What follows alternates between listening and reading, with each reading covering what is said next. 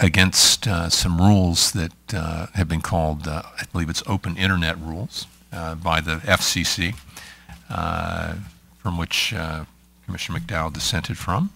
And Craig, ask you, why did Verizon file this litigation against the FCC? Sure. Thanks, Harold. And first, as a prefatory comment, you're talking a little bit. I'm not going to comment on the litigation itself. There are a lot of theories, opinions out there on panel selection, et cetera, et cetera. As a part of the case, we're not going to get into that. But as a policy matter, fundamentally, as Harold mentioned, the references to the open internet order. And what this case is not about is whether the internet will continue to be open. It will be. There's been a commitment to open internet for a long time, predating the FCC order on this. For us, fundamentally, what this case is about is a jurisdictional agency matter. This is about where the FCC's jurisdiction ends and the FTC's jurisdiction begins, frankly, in terms of regulation over the internet ecosystem. If you look at what the FCC did here, there's a fairly expansive view of its jurisdiction under an ancillary jurisdiction theory that allows it to regulate parts of the internet ecosystem that concerns us and I think should concern many players in the internet ecosystem. If you look at the order, for example, the FCC talks about the fact that it will forbear from applying the open internet order to Wi-Fi and coffee shops. Of course, the implication is that it could apply the FCC's jurisdiction to Wi-Fi and coffee shops. And it leads to some fundamental uncertainty about how far the FCC will continue to stretch this jurisdictional theory over new areas of the internet. So for us, it's very important that we have certainty in terms of what the regulatory regime is, what the extent of the FCC's jurisdiction is. That does not mean that there will not be any rules or any backstops in terms of activity on the internet. Again, the FTC, for example, has plenty of jurisdiction to protect consumers, to deal with competition law issues, but we feel that the FCC should not be creeping its jurisdiction into these areas. Commissioner McDowell, you've looked at these rules for many years. Could you tell us what the FCC rules are, and are they consistent with the Commission's statutory authority? Well, first of all, thank you for putting this panel together. I think it's very timely, especially with the selection of the judicial panel a couple of weeks ago, and now that we have an oral argument date of September 9th. So Hudson's timing is perfect. Everyone should know that at any moment now, Commissioner Furchtgott-Roth could have to scramble up the Northeast Corridor because he could become a grandfather. So the bat phone may ring.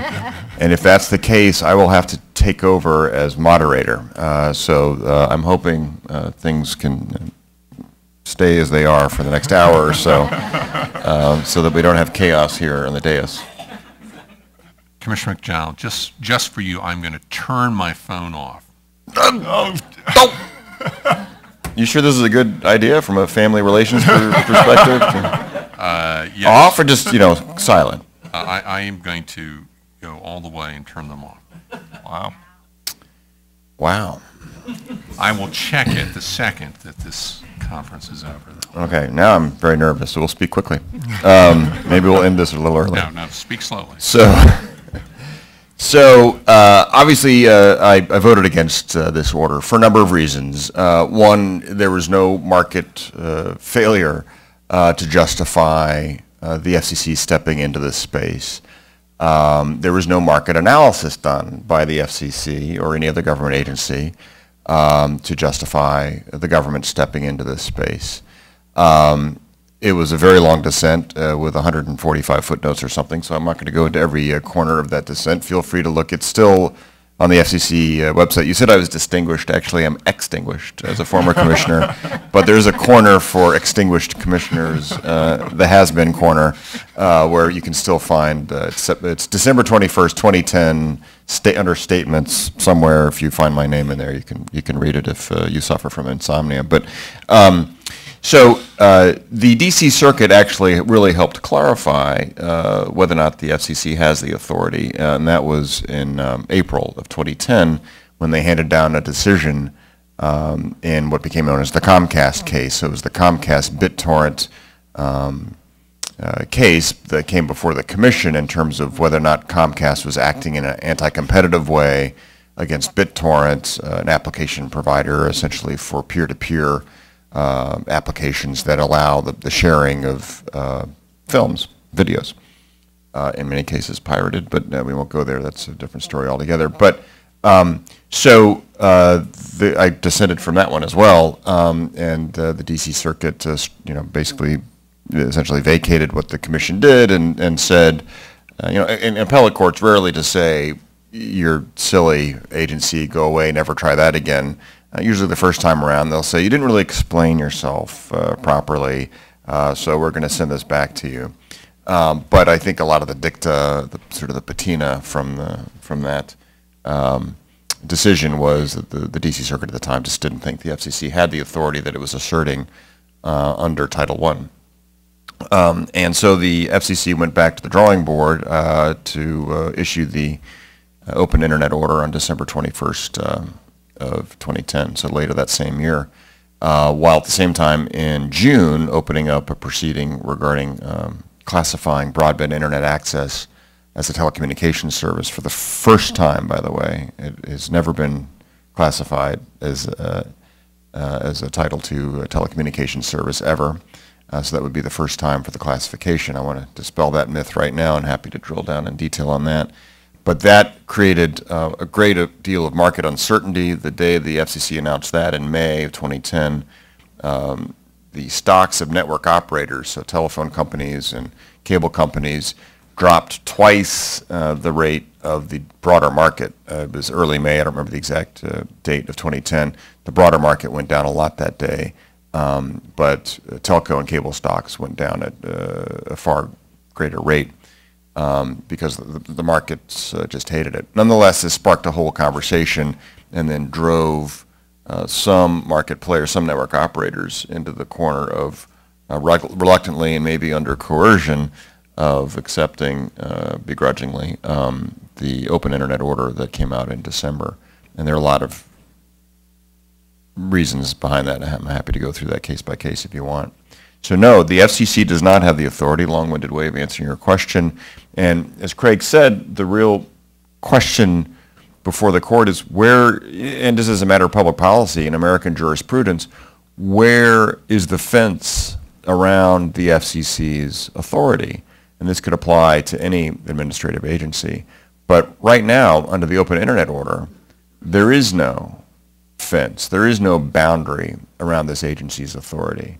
That whatever three commissioners on the FCC, or two if there's only a quorum, they only have three commissioners now, but so two commissioners, whatever they decide is reasonable network management in this case, that is what the rules are.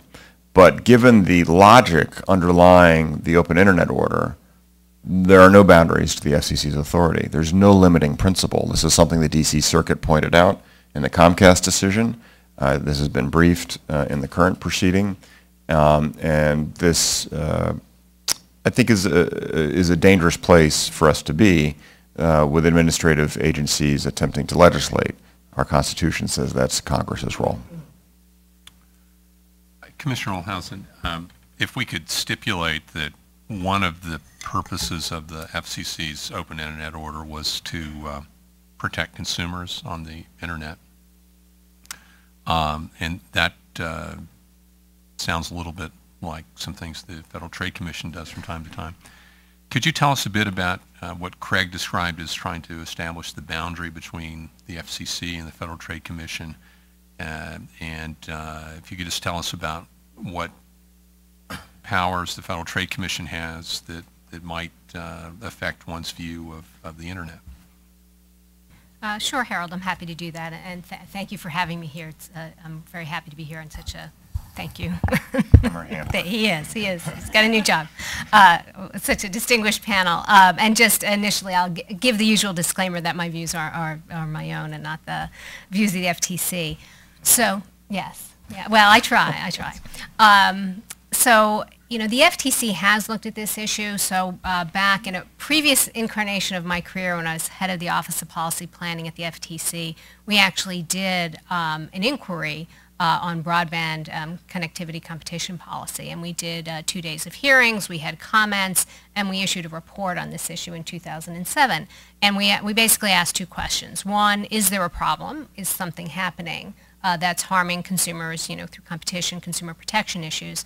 And if there is, do we have the tools to address it, or are additional tools necessary? And what the report concluded was, you know, we weren't seeing much of a problem, but we felt that our traditional antitrust analysis could be a very appropriate way to address any problems that might arise, as well as our Consumer Protection Authority. So I know a lot of the concerns were initiated, well, do consumers, do they get what they pay for? Do they know that their quality, the speed of their service might be, you know, affected one way or the other? That's a very traditional consumer protection kind of issue. Are consumers getting the benefit of the bargain that they struck? Are the promises that the provider made to them being honored? So, so my view, and the view represented by the FTC staff in that 2007 report, was we do have the tools to address these kinds of issues, and that an antitrust analysis, particularly a rule of reason analysis, is the best way to address this because it's very fact specific. It's looking to see whether there's a problem existing. It looks to whether, you know, what are the exact market conditions, things like that, rather than kind of coming out with a prescriptive rule that is sort of like a per se kind of prohibition. Commissioner, could you describe the common carrier exemption and what does that mean in terms of how the Federal Trade Commission looks at certain activities as to whether there's jurisdiction there? And just historically, how has the Federal Trade Commission coordinated or not with the Federal Communications Commission on what types of issues each agency would address? So the FTC Act does have a common carrier exemption.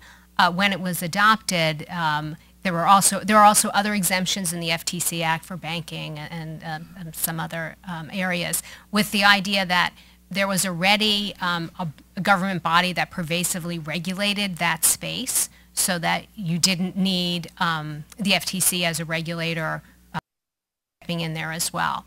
You know, many, many years later, things have changed dramatically. It's not a pervasively regulated, you know, monopoly market. And so the FTC has looked at the common carrier exemption very narrowly. We construe it not as a status base, so if you're a common carrier, it doesn't mean you're not subject to the FTC's authority. We look at it as an activities-based exemption. So if you're a common carrier engaging in common carrier activities, those activities are not subject to the FTC's authority. Now, fortunately, broadband has not been deemed to be a common carrier activity, even though if the FCC were to deem it to be such, that doesn't control the FTC's authority, but certainly it could have, you know, give grounds for a challenge if it was considered to be or reclassified to be a common carrier. So, so there are certain things that we can't do. And we do coordinate with the FCC on certain types of issues where the FCC needs to pay attention if it's a carrier doing something that's part of common carriage. And we have advocated many times across many administrations, both Democrats and Republicans, to rescind the common carrier exemption, including at a hearing this morning on robocalling. So,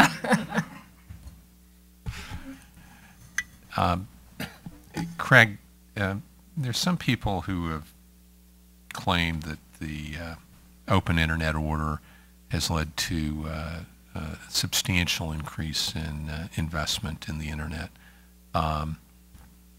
You're with one of the largest telecommunications companies in the United States. Is this been your experience? No, certainly not. You know, I'm surprised to hear even the allegation. First, obviously there are a number of things that factor into any sort of investment environment. The one thing that I think clearly can depress investment is regulatory uncertainty. We go back, for example, about 8 years or so now, when Verizon very famously was reluctant to build out fiber to the home while there was some regulatory uncertainty on the regulatory status and ex-ante price regulation, for example, from the FCC. Once that situation was clarified, we launched into a very heavy period of investment, $23 billion in fiber to the home build out across the U.S., which was driven purely by the regulatory certainty that we had. Quite to the contrary with the open internet, or what you've done is you've introduced a period of regulatory uncertainty that, if anything, and as Rod pointed out, when the order was released, what you saw, the impact in Wall Street and in stock prices, was an immediate depression. You obviously don't see that sort of impact on Wall Street if people see this as a pro-investment thesis. Commissioner McDowell, the open internet order has a different effect on wireline versus wireless services. And the internet is increasingly a wireless service, although it still is a lot of wireline activity as well. Could you just drill down a little bit on those differences and how they may have some effects on the market? Sure. So the order, in a way, carved out wireless, but also kept the FCC's hooks on it. And as Craig pointed out earlier, the order goes so far as to say that they're not regulating Wi-Fi in coffee shops, for instance. But they could. So if they're forbearing from that, in their view, of course they could, because there's no fence around the FCC's jurisdiction again. There's a tip of the hat understanding or acknowledgement that wireless is different from wireline. It is shared bandwidth, so you may not realize it, but you're sharing bandwidth with your neighbor over certain wireless frequencies. You're also doing that, by the way, with the coaxial cable, but that's a different story. Fiber is a different story as well. It's more of a wide open frontier. So the Commission tries to, again, tip its hat to acknowledge some of the technological differences. But what's dangerous here is the door is open to the regulation of wireless. And actually, as we've seen over the past few years with the wireless competition report that the FCC issues, the statute actually calls for, so Congress has called for the Commission to determine whether or not the wireless industry is competitive or not. The Commission, since 2010, I believe, has declined to declare the wireless marketplace as competitive. That's despite the average American consumer having a choice of 5 wireless providers and all of the competitive benefits of unlicensed wireless, so Wi-Fi, for instance, and what that does to help mix up the marketplace.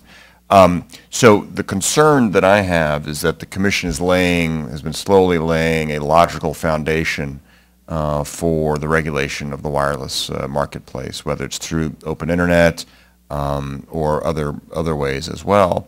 And after the D.C. Circuit's ruling in the data roaming decision, I actually think the court has determined that the Commission has wide authority to regulate this space. So as a policy matter, if that legal issue is resolved, or for the most part resolved, as a policy matter, I think that would be a disservice to start piling on regulations here. We've seen the American wireless sector lead the world and continue to lead the world unabated. We have more LTE or 4G subscribers in this country than any other country in the world. And it is one of the crown jewels of our economy. I ask the audience to name me one industry that is not affected by wireless, that is not made better or more efficient by wireless. So think about that. Feel free to answer. Yeah, what is it? Payphones. That was good, George. That was good. Okay. That's true. Payphones are not doing well because of wireless. But I'm bummed. You stumped me. That was good. That was very quick. You're quick. George Ford. 1, McDowell, 0. Okay. Other than payphones or wireline phones in general, if it's the lumber industry or healthcare or anything, it's all made better by wireless. So it's been one of the crown jewels of the American marketplace, American economy since its inception, and I think precisely because it has been lightly regulated. So the concern with the open internet order is that the commission is preserving its authority or ability to try to go there, and the DC Circuit, in a way, blew wind in its sails with the data roaming order. And so what is the fate of the American wireless marketplace? That's a whole other conference topic, I think, but it is related to the open internet order. Commissioner Olhausen, I have a kind of a two-part question for you. One, I know you weren't at the Federal Trade Commission when the open internet order was initially adopted by the FCC. At least I don't think you were at that time. In 2010, I was. Right. I was just curious about procedurally when an agency such as the Federal Trade Commission or Federal Communications Commission adopts an order that may or might not impinge on the jurisdiction of another agency, and Craig has indicated that was one of the purposes of the court challenge was to clarify those boundaries. Is there any behind-the-scenes coordination that goes on between the agencies before an order is adopted or circulated? Is there that type of comedy that goes on between the agencies? And second, just based on your experience having been a clerk at the DC Circuit, if you could just comment a little bit about how you see this court challenge shaping up. So I know it's a two-part question. That's unfair, but I'll try to remember both parts. Okay. Remind me if I forget. So on your first question, so I wasn't at the FTC in 2010, so I can't speak to that order in general. But I do think it's important for agencies to pay attention to the jurisdiction of other agencies. I've brought this up in some of my things unrelated to the open internet order, but the need to avoid institutional conflict where you can. I think that's a very important good government kind of thing, and a particularly important guidance for everybody in industry and the legal profession as well. So I would hope, best practices would be that there would be some kind of discussion. To your second question, so I was a clerk at the DC Circuit, and I was actually heard the Comcast appeal argued, and that was very interesting to be in the back row and listen to that. The judge that I clerked for was on the panel. And then to see it come out. So I think, one of the interesting things, Judge Tatel wrote that, the previous opinion, and now he is on the panel for the upcoming appeal. And I think, that sort of gives a very good opportunity for someone who's very familiar with the case, who has expressed a certain view, to continue to follow that view in this appeal. Of course, some of the others have changed, right? We've Judge Silberman and Judge Judith Rogers on the panel now. But I think it's kind of the key fact in this to keep an eye on is Judge Tatel's continuing role. I certainly can't guess whether he will be the one writing it or whether he'll be in the majority or whether it'll be 3-0 or what. But I think that's really an important factor. You want me to guess? Go ahead. So I like this Craig's counsel and Commissioner Olhausen's handler. So neither of them really should, venture into this space for obvious reasons. Craig has a very important appeal before the circuit, and she's a policymaker, and we don't want her to say anything too controversial today. But I can, now that I'm liberated. And so I think there's a lot of Washington, a lot of people in Washington who make their living off of reading tea leaves. What is Commissioner Olhausen thinking? What is the composition of the panel for the open internet appeal, and how is that going to determine the outcome? But Judge Tatel, as the commissioner pointed out, did write the Comcast BitTorrent decision.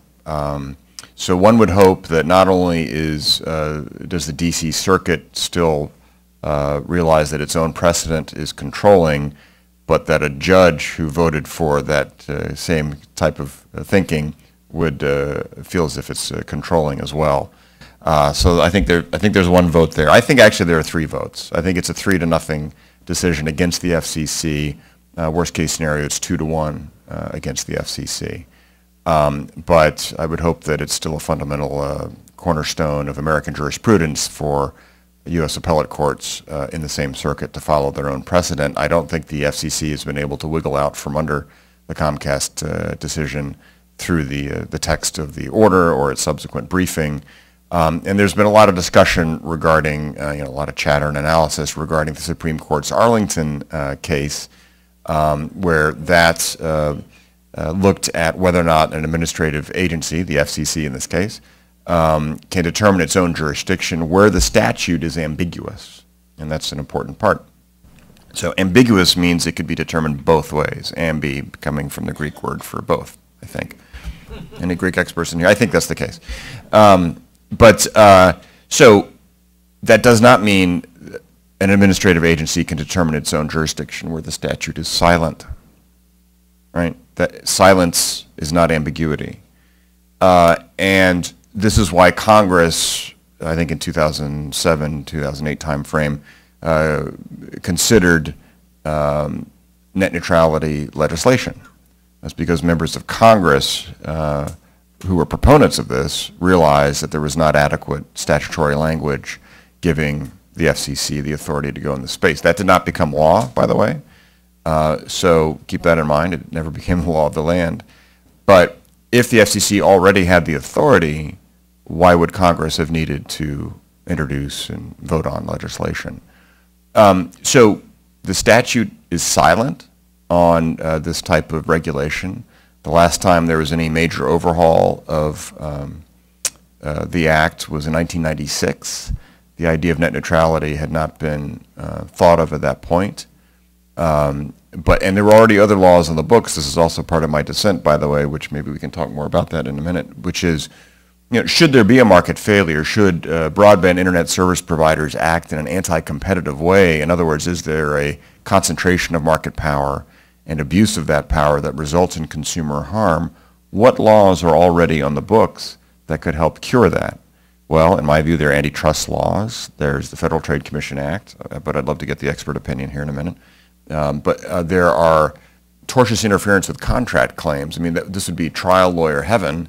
In fact, RCN had a class action lawsuit brought against it several years ago, and it was settled on this basis. And other laws that I'm not even contemplating, but so both at the state and federal level. So there's a whole arsenal of laws that could be brought against anti-competitive conduct should it actually ever happen in a systemic way. So these are all things to consider, and I hope we can discuss some of them further. Wow. Commissioner McDowell. Other than that, there's nothing going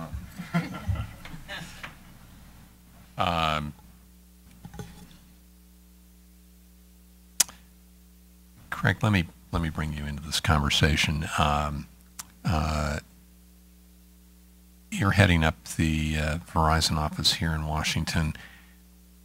I know there are a lot of factors that affect decisions that are made at Verizon that aren't necessarily just what goes on here in Washington or aren't necessarily just one particular court case. Clearly this is an important case to Verizon, but if you could just describe how Verizon thinks about investments in the internet and the various factors that go into that, and where does Washington fit in, if at all, into that decision-making process? Sure. It's an interesting question, and there's a lot in there. We're, of course, all here in Washington, and we tend to we live this day to day, and we tend to often see the world through the lens of Washington. But a company like Verizon, we have almost 200,000 employees out there who do not get up every day thinking about Washington. We have 200,000 employees who get up every day and think about customers. They think about winning market share, about how to give customers what they want. We are one of the largest advertising spends in the country, matched by some of our competitors. And the reason we spend billions of dollars a year advertising is because we wake up every morning thinking customers have all these choices and we want to convince them to come to us rather than going to our competitors. So that's what everyone thinks about day to day. And we talked a little bit about the investment before. Generally, people in the company, and including the senior executive suite, are not waking up every morning thinking, what is Washington doing and how does that drive my investments? When they do think about that, then generally what that means is we have a policy environment in which there's a lack of clarity. And I can't think of a single situation in which a lack of clarity will enhance or accelerate investment decisions. By its definition, if there is uncertainty, it's going to cause people to pull back, to hesitate, to delay decision-making on investments, new product rollouts, et cetera, et cetera. So I think, as a preliminary point, therefore, the company writ large doesn't wake up every morning thinking about Washington. We wake up thinking about customers, the rapidly evolving technological environment, the rapidly evolving market environment, and that's the way it should be. That's ultimately what policymakers should be aiming for, is a clarity and a stability in a regulatory environment that allows companies to invest with confidence and pursue market opportunities. I think one of the concerns that we have about this whole debate is, again, as we talked about, the open internet order introduces uncertainty because we simply, as Rob's articulated very well, we don't know what the bounds of FCC jurisdiction are, and that makes it very hard to plan for the future and knowing where the FCC may go with that sort of purported regulatory authority.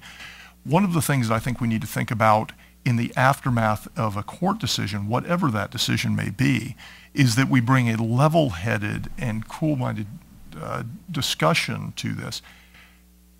There will be people out there who will say the sky is falling, no matter what the decision is. Either FCC now has clarity over its jurisdiction, so go FCC, you can regulate anything you want in the internet ecosystem, or you don't have authority, and so something needs to change. We need regulation, we need legislation, we need Title II reclassification, whatever it may be. And I think one of the things we need to ask ourselves is, you go through and say, what is the problem? Is there a problem that needs to be solved?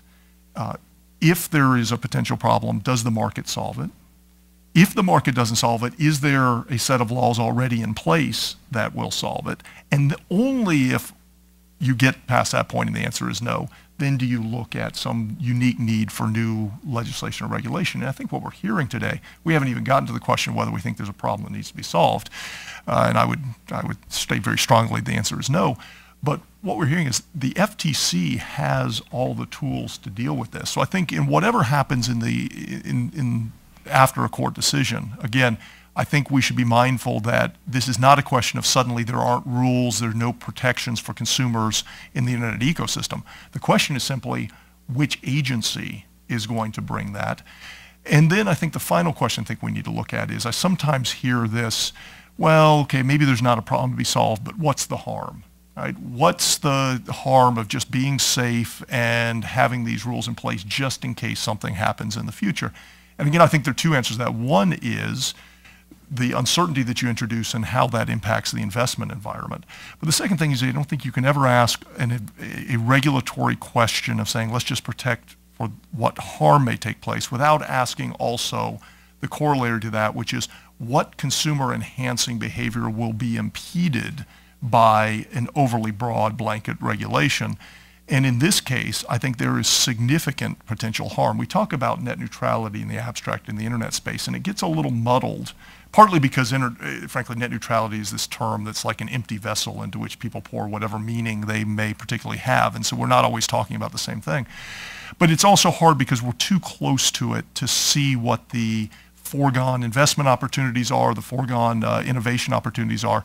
I think if you stand back and look at something with which we have more experience and time and apply it, you can see the examples of that. So for example, the postal system. If at the outset someone had said, we should have a neutral postal system, that sounds like a good thing, right? It sounds like something we should all be for. It sounds like all goodness, motherhood and apple pie.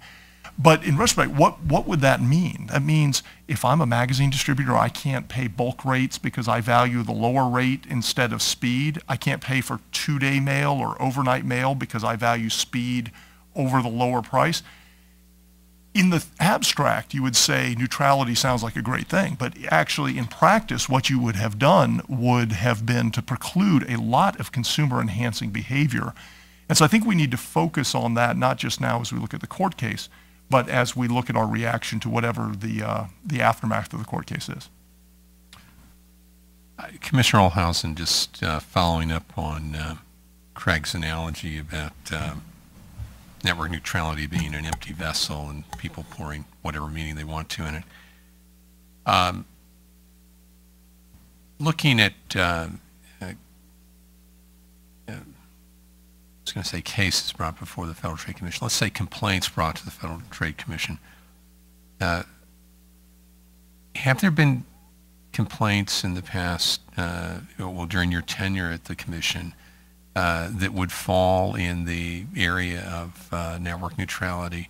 And do you foresee any change in the composition of the complaints brought before the Federal Trade Commission that might be affected by the outcome of the court case? So I personally am not aware of any complaints that are net neutrality kind of oriented. But I did want to pick up on some of the points about the types of issues the FTC hears about and the types of issues that we have a lot of expertise in analyzing. Things like exclusionary conduct.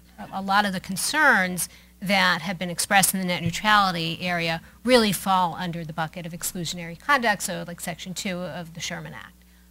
We have a lot of experience, DOJ does as well, in analyzing these. It's a pretty high bar to reach to find antitrust liability there, and for good reason, because there are effects on incentives for investment and in innovation, new business models, things like that. The other thing is vertical integration. A lot of the concerns involve vertical integration. That's another area where the antitrust laws have a lot of experience, and basically find that it's very rare that there's a problem that ultimately harms consumers. Price discrimination, we talked about this in our net neutrality report. Generally, price discrimination could be good for consumers and it could be bad for consumers. You can't tell just by saying it's price discrimination, right? You have to know quite a lot more about it.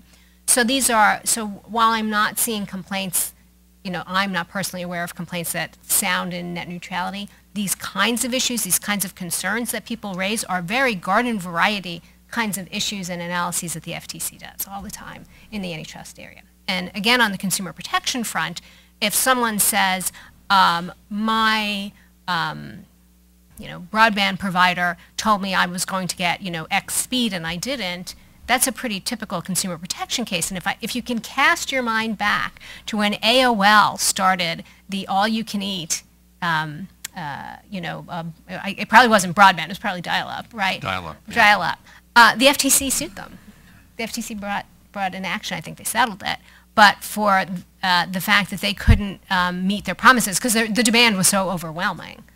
But so may I remind you, we did that. Advertising. So, yeah, it was an advertising issue. It was an advertising issue. So we have the tools. We can deploy them. And we use a very traditional, very flexible analysis that really tries to focus on, is there a harm, not just to another competitor, but harm to competition that ultimately harms consumers, and then is there a remedy for that we can impose? So it's very fact specific, it's very tailored, and it's very much informed by economic analysis. Rob was talking a little bit about the lack of some of the analysis of what the market is, what the economics are. That's all very much at the heart of an antitrust approach. I'm not sure that answered your question, but I got to say what I wanted to say. It does, because I think it tees up. Commissioner McDowell, we just heard Commissioner Olhausen say that she's not aware of any complaints that have been brought before the Federal Trade Commission that sort of smack of network neutrality. During your tenure at the Federal Communications Commission, were there, can you describe complaints that smacked of network neutrality issues? I'm sorry, I was writing down what she was saying because I'm going to steal it later. Testify before Congress tomorrow, so you never know when this could come in handy. Well, there were. So even before I got to the commission, so you had the famous Madison River case of a small phone company not allowing VoIP or making it difficult. that was remedied. Comcast BitTorrent, there was an issue there. It was not well handled by Comcast. I think even Comcast admits that. That spoke to the technical aspects of cable modem services, which were really designed originally to be a download type service rather than going upstream. And you have peer-to-peer video, which then puts a lot of constraints on the upstream, and you share bandwidth with your neighbor if you're a cable broadband subscriber, and so that started to congest the neighborhood nodes and all the rest. But Comcast didn't do a very good job of handling that, I don't think, in terms of notifying their consumers that this was a problem. But in the wake of all that, just by spotlighting these types of allegations, they can be cured almost instantaneously. Almost immediately after that was brought to light, there was the creation of a non-governmental, non-profit, multi-stakeholder group called the P4P Working Group, so to work on peer-to-peer congestion issues. So I think, one question is, if the FCC should lose the appeal here coming up probably, hopefully, by year's end, there'll be a lot of hand-wringing and questions of, well, what's going to happen next? The Title II docket is open, and we can talk more about that in a minute, maybe. But I have advocated since about the 2008 time frame that the FCC, the FTC, DOJ, consumer groups, the internet governance community, and industry and academia and users and all the rest can sit down and form something in the spirit of the multi-stakeholder internet governance model to say, okay, should there be anti-competitive conduct? What are the tools at our disposal? The first tool is just spotlighting allegations, assuming they're bona fide, and seeing how they can be cured. And so in each of the instances cited by the FCC leading up to the Open Internet Order, I think there were 4 or 5, out of the quadrillions or quintillions of internet communications every day, there were 4 or 5 that they could point to. Each was cured rather quickly. And I think there's this huge array of weapons that the government or industry or the media or whatever can use to cure any problem that may indeed arise. And thus far, keep in mind, there has never been evidence of systemic market failure. Commissioner Olhausen mentioned that as a staffer at the FTC, she worked on the FTC's 2007 report that is really the only examination by a government agency of the market conditions. And the FTC unanimously, bipartisan unanimous vote adopted that report saying there's not a market problem here, and we're very concerned about rules that could distort the market or have unintended consequences that could actually harm consumers. So there's a lot going on here, and I think we need to be very careful. I would just note that Madison River was really failure to complete a call. I'm not quite sure I'd call that a network neutrality issue. But You were there. yeah, no, I wasn't there. You weren't there? Yeah. No, I'm from the dark ages. Okay.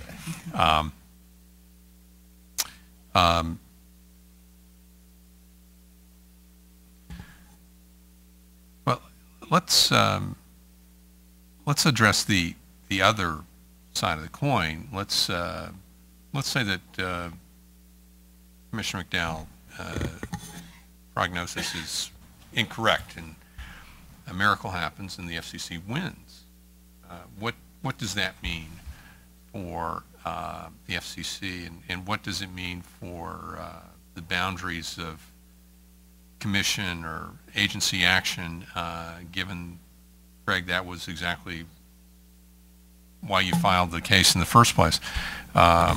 What happens under those circumstances? Greg, you want to? Sure, I'll tell you. By the way, don't believe him that he's over here writing his congressional testimony. He has a list of suggested baby names on there. I can say, in fact, right at the top, Robert McDowell first got Roth right there at the top is #1 suggestion. So it has a nice ring to it. It's yes. So you're absolutely right. The reason actually you don't want to touch that. You're already in trouble with your future. Yeah, exactly. We may all owe him this just for having turned off if he misses the birth. But as you know, this was exactly our concern. So you fast forward. Of course, there is a question there about what the FCC does with its now reinforced authority. I think you look at a world where we have moved into a completely different reality than we were 10 years ago, 20 years ago, 30 years ago. Certainly 20 years ago when the 1996 Telecom Act was contemplated, negotiated, and ultimately passed, which was really meant to solve local long-distance competition. It was a world in which internet was fairly nascent, wireless was fairly nascent, it was at most analog voice. You were still thinking about a world primarily of a single network. We now live in a world with a multifaceted communications infrastructure, lots of different competition, lots of different interactions, interdependencies in a complex ecosystem that will continue to evolve. If you think about the pace of change, we're only 6 years into the smartphone revolution. You think about how much life has changed just in those 6 years or so. So it's hard to contemplate 5, 10 years down the road. But I think the one thing that you would almost certainly say is that if you look at any area of the technology, you look at video and the growth of over-the-top, you look at, say, voice communications, and you look at the various, whether it's over-the-top VoIP, whether you look at the growth of wireless, et cetera, you look at mobile broadband, it's all evolving very, very rapidly. I can't speak for the FCC, but if I were sitting in the FCC, and I were looking at this technological evolution, and I now had validation from the court that I have expansive jurisdiction based on an ancillary theory around broadband rollout, I would certainly move very aggressively to continue to expand my jurisdiction across as the entire technological landscape moves further and further away from the old wireline common carrier world into these multitude of technologies, whether it's over-the-top video, it's the search issues. At some point, I think I would be asking myself, things like the search issues that the FTC has dealt with, could I make that argument? That's where the future is. That's the cutting edge issues. I would certainly, if it were me, I would look to be in that area. And that's exactly our concern, because that leads to a great deal of uncertainty about what the proper regulatory framework is for that, where the proper jurisdiction lies, but it's certainly where I would take it if I were looking to move my agency with its relevance as the technology changes. Mr. Olhausen? So if the FCC wins, I think that any agency really needs to pay close attention to what it can do and what it should do. And I think Rob has laid out a very good initial kind of threshold issue. Is there a market failure? Is there something that really needs to be addressed? And one of the things we talked about in the FTC report in 2007 is, what direction is this market going? Is it going to where there's more choices for consumers, where there's more competition, or is it going to, is it static, or is it, maybe even maturing and consolidating? And we said, well, the arrows are kind of pointing towards this is really a growing market. It's a dynamic market. And I think the FCC should pay attention to those kinds of issues as well. I would say there's a number of things that, a lot of the concern driving net neutrality were about these bottlenecks, right? The ability for someone to, the last mile provider or some bottleneck to sort of, hold on to things and screen things out and engage in some kind of anti-competitive behavior. So what's happened in that time period as we look, at least for me, from 2007 to now? So, huge growth of wireless. So a lot of people access the internet through wireless now, so it's not just wireline. New interconnection points, we've got that. Content is integrating into the delivery. Those content delivery are being integrated. Capacity is growing very fast. Demand is growing as well, too. We have new self-regulatory models like the BITAG, the Broadband Internet Technical Advisory Group, that can talk about net neutrality issues. Is there a self-regulatory option here? It's a group of engineers and they get together and it's open, membership. Can that help mitigate these problems? And then again, look, what's the problem? Have there been, problems, disputes, things that really need to be addressed? So those are the kinds of factors that I would suggest that any agency think carefully about before they decide that even if they can do a rule, should they have a new set of regulations? So back to the core question, which is what if the FCC wins? I think it means the FCC has unlimited jurisdiction. There is no fence around what it can do. It can legislate contrary to what the Constitution says. That's Congress's job.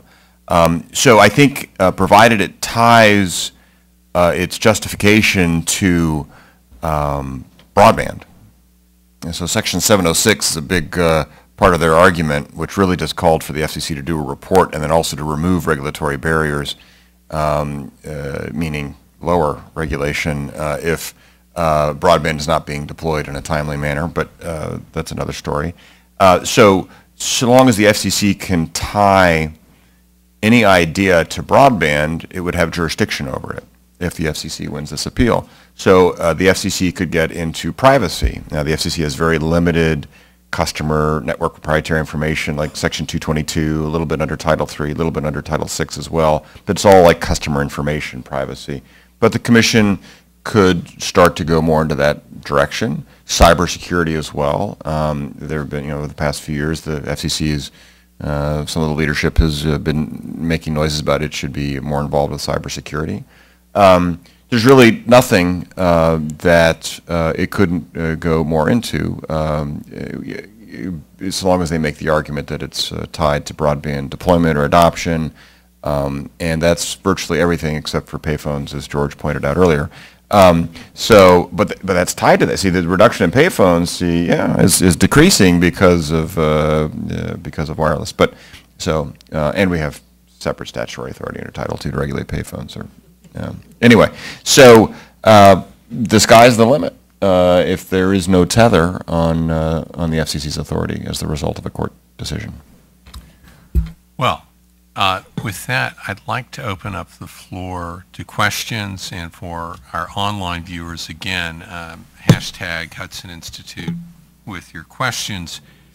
You probably will never have as distinguished a panel to ask questions of on this topic, so let's begin with the questions. This gentleman right here on the right. And please wait for the microphone and identify yourself.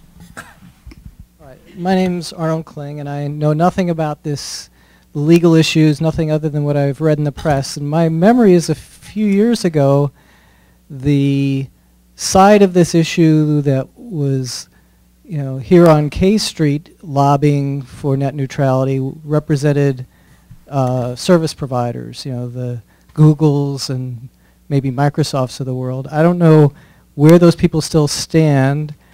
And let me just, I don't believe this myself, but let me pretend I'm one of them. I might say that, well, certainty for Verizon means uncertainty for me. That is the uncertainty of whether my bits will be delivered. And that's, to me, the benefit of net neutrality. So is that their argument? Or maybe I'm just making that up. And what's your response? If I can take a shot at that, which is, so the application industries, let's say the Googles of the world or Microsoft, Microsoft was actually neutral on net neutrality in 2010. Google has fiber. Excellent point. So I'll describe a company to you, which is thousands of miles of fiber across the globe connecting servers and routers, and this company offers voice, video, and data services. Did I just describe Verizon or Microsoft or AT&T or Google? And the answer, of course, is all the above. So from an engineer's perspective, these companies look more and more alike. And I think the application providers who have these types of facilities are starting to understand, at least I hope they are, that some of their advocacy over the years actually may come back around to bite them. So this comes from the school of what I call, please regulate my rival, but not me. right? Eventually, government wants to regulate you too, rather than your rival. So for you as a consumer concerned about whether or not your bits, you have an open experience and it's freedom enhancing, you can download and use the application of your choice, provided it doesn't harm the network or see the content you want to see with complete freedom and without frustration.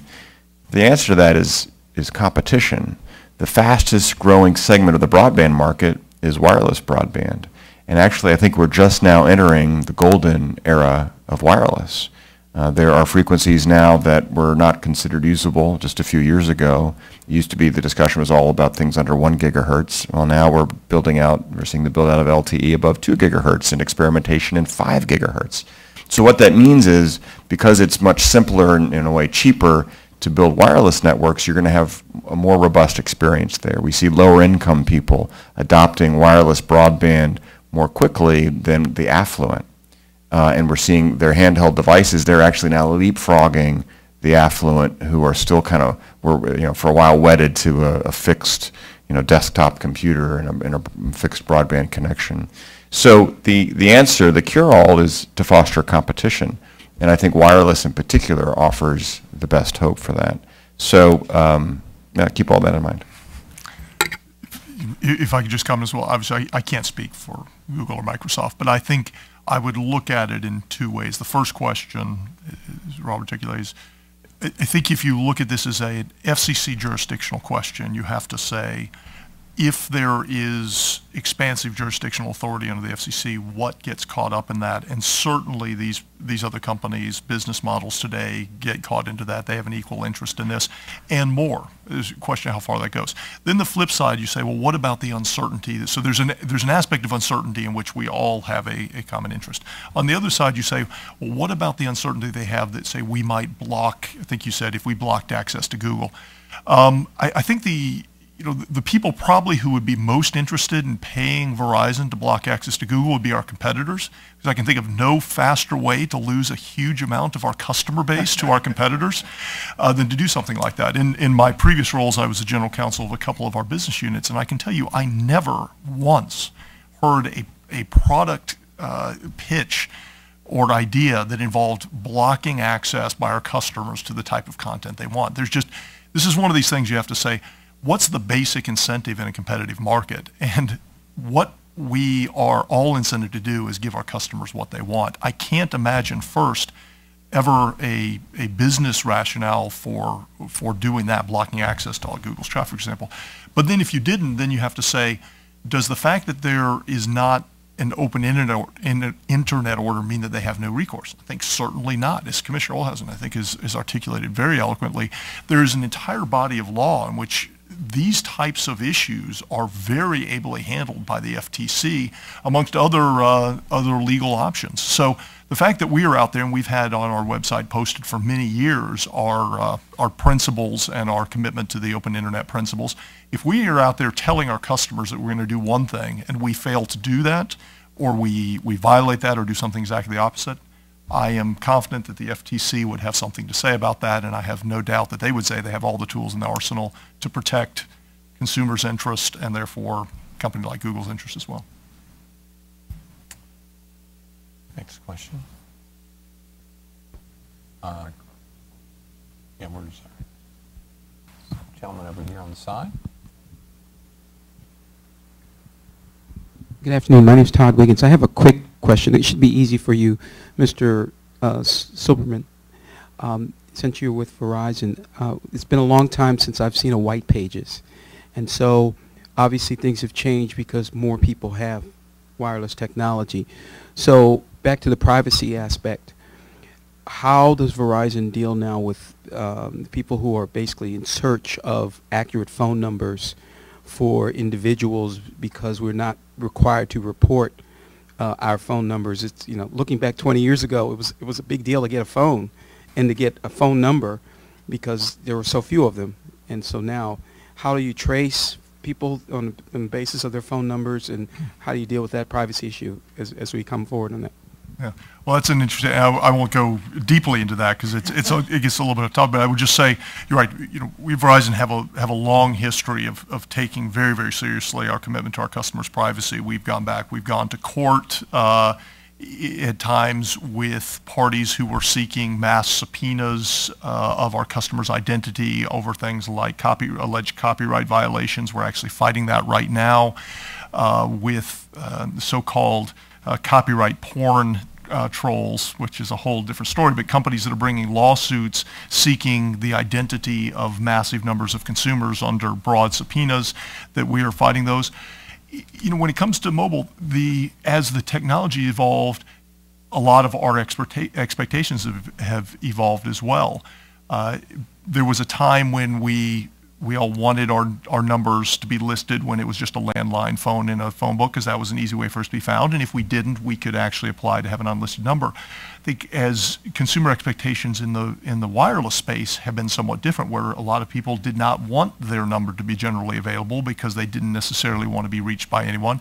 And so that expectation is something that's changed. And in fact, Verizon was a primary supporter in not having customers' numbers listed in wireless directories if they did not want them to be so. So I think we have been very consistent in our fight for customers' privacy on issues like that as the technology has evolved. Next question, gentleman right there in the middle. Then we'll get you next. Hello, I'm Brian Tanscan with Public Knowledge. The conversation about the open internet seems a little bit abstract sometimes, so I was wondering if there were any specific examples the panelists could bring up of business decisions or ISP behaviors that we would want to incentivize that are prevented by the Open Internet Act or order. Is it just a jurisdictional, concern that people have, or are there specific things that, we want to promote some kind of activity that we can't now because of it?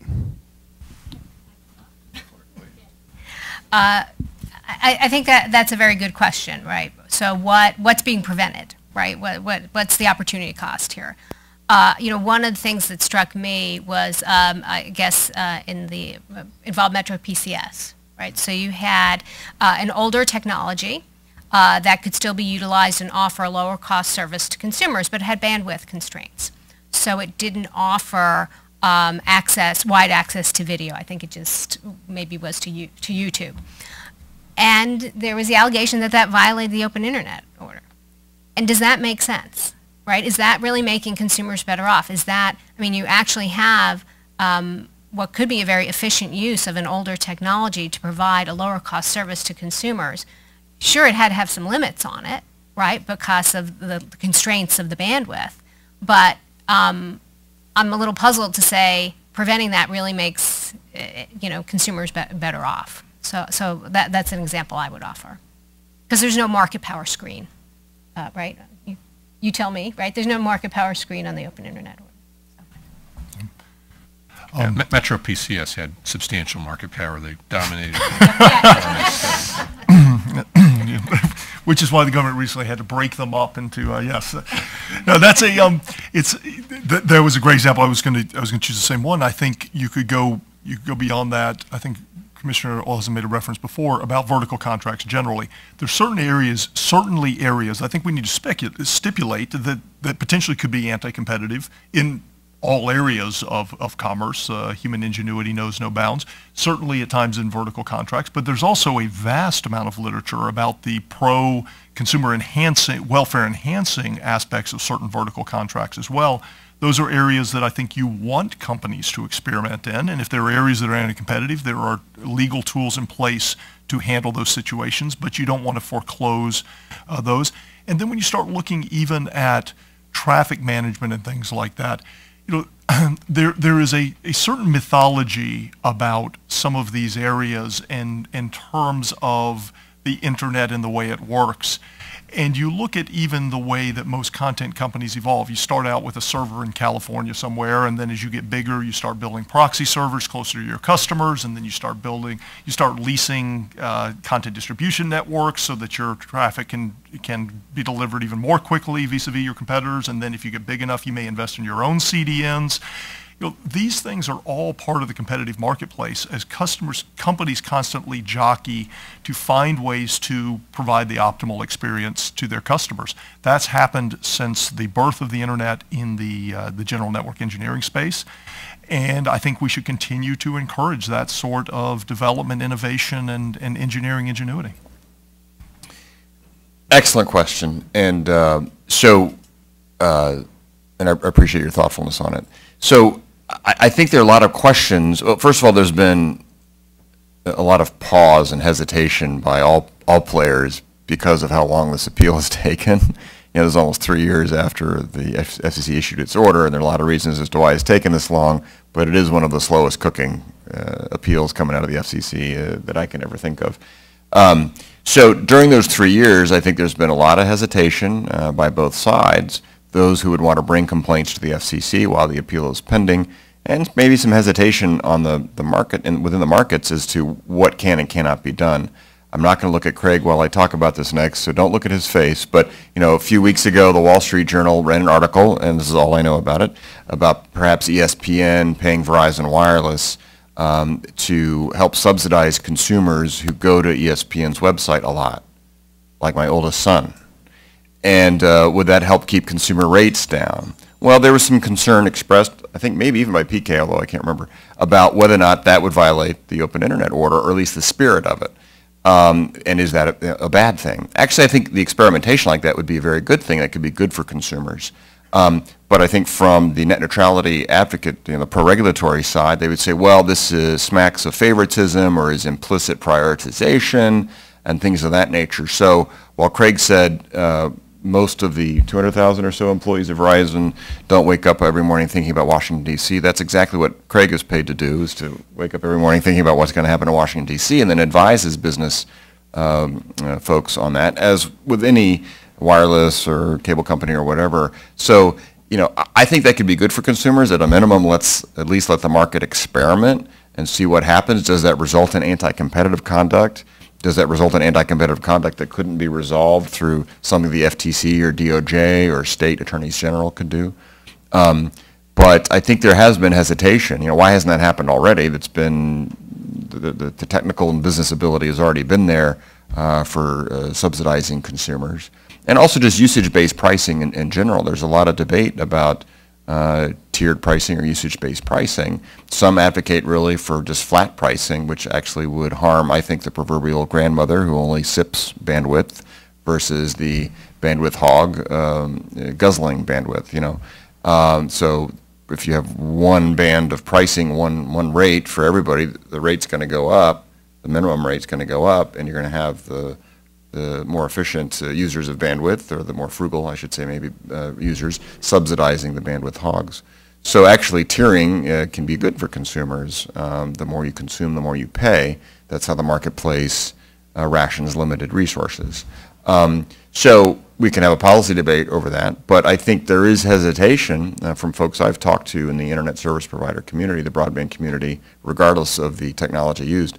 There's a hesitancy there to go forward until they know what the resolution of this court case will be. Gentleman in the second row.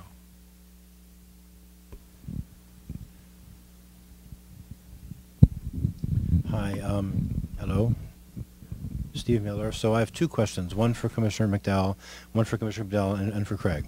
First one is, you mentioned that there was a standard of congressional confusion about congressional intent in the Arlington/Chevron case. Is that in the language itself of the case, or is that just something that's asserted? And if so, would the Section 706 or other parts of the Communications Act be grounds for that ambivalence in the view of the courts? Second question is about Craig's analogy about the Postal Service and about the different services there. If you're going to make that analogy to the broadband market, wouldn't the Commission's explicit exception for reasonable network management accommodate those different models? So I do not think my legal interpretation of the Act is that it is not ambiguous regarding the Commission's authority to economically regulate broadband internet access. that the statute is actually silent in that regard, and that 706, that was not the intent at all of 706. And this wasn't even envisioned during the 1996 Act. There's no record of that whatsoever. So if you have a vivid imagination, you can conjure authority from any word, I guess. You know, we're lawyers. We all went to law school, and we know that you can debate, you know, two sides of any of the weakest cases. So the point I was making, though, is that the statute is silent. And so from the Arlington case, that means the agency does not have the discretion to determine its own jurisdiction. If the statute was ambiguous, and one could argue under Section 254, when we did universal service reform, Section 254 is actually rather lengthy, and there's can we support information services with a universal service subsidy or only telecommunication services? One could argue it's ambiguous, but ultimately we had the authority to do that. That's sort of a classic Chevron deference interpretation, and that's why I thought we had, the FCC had the authority to implement the reform that we did in 2011. So that's just, I'm just using as an example of what is ambiguity. There's actually language kind of on both sides, and it wasn't necessarily most artfully written, but the thrust of what Congress is saying, I think it was clear there. In the case of the regulation, economic regulation of internet network management, there is no language, there is no evidence of legislative intent whatsoever, and therefore it's not ambiguous. It's silent. It doesn't have the authority, and the Commission cannot determine its own jurisdiction. And to answer your question using about my mail analogy, there are actually two different things they were talking about that potentially get conflated. One is the prioritization, right? My analogy was bulk mail versus two-day mail, where all packages in that case are delivered, but some of them may be prioritized over others. The other has to do with two-sided markets and price experimentation. You know, on the first, it's an interesting question. You can get into lots of debates to say, let's say I as a consumer have a service that's monitoring my heart and feeding data back to my doctor, and I want to pay for prioritization of that traffic over my kids watching, you know, water skiing squirrels on YouTube, which my kids may have a different view, yes. You may have a different view, but I personally would like to prioritize my heart monitoring traffic if I had such a service. You know, what I think we can almost certainly say is that there are going to be lots of views expressed and people standing up, as we have seen in some of the other issues where people say you can't do that, you can do that, and it raises uncertainty. And to Rob's point, that actually does free some innovation. On the price experimentation question, which then gets, it's a different angle on the mail analogy, right? When I had a subscription with Netflix for DVDs, Netflix paid for the DVDs to be mailed to me, and they paid for them to be shipped back again. When I buy certain things from Amazon, they pay for the shipping. Right? This is a fairly common commercial model that goes way back through lots and lots of different industries. And yet, when this Wall Street Journal story appeared about ESPN, and I can't speak to whom ESPN is negotiating with, but there were people who immediately came out and said that that violates, if not the letter, at least the spirit of net neutrality, something that is an application of a very old business model simply to a new area of technology. And if you think about it, exists today, the Amazon Kindle. If you download a book on Amazon Kindle, you don't pay for airtime. That's bundled into the price of the book, and Amazon works out the commercial arrangements with whatever wireless carrier it has a contract with. So this is not an uncommon thing, and yet you saw a lot of stir about that issue. So I would argue strangely that does not violate net neutrality, but we see the debate, and that does raise uncertainty, and that does to some degree cause hesitancy in business model innovation. Actually, I just wanted to weigh in just briefly on you mentioned the price experimentation, and Rob, you mentioned that as well. One thing to keep in mind is, what are the goals here? Are the goals to have all the content providers have a, you know, they pay the same and they have an equal access to people, or is the goal to expand access to the internet? Because price discrimination does provide a better deal for some people, and the grandma who's just sipping content may be able to pay a lot less. So you actually might be able to reach a much larger population of people if you allow for this kind of experimentation, this kind of price discrimination to happen. So realize there are effects on both sides of the market. And with that, I promised everyone I'd get them out by 1:30. I'm sure that the panelists will entertain questions afterwards, but please join me in thanking this wonderful panel for today.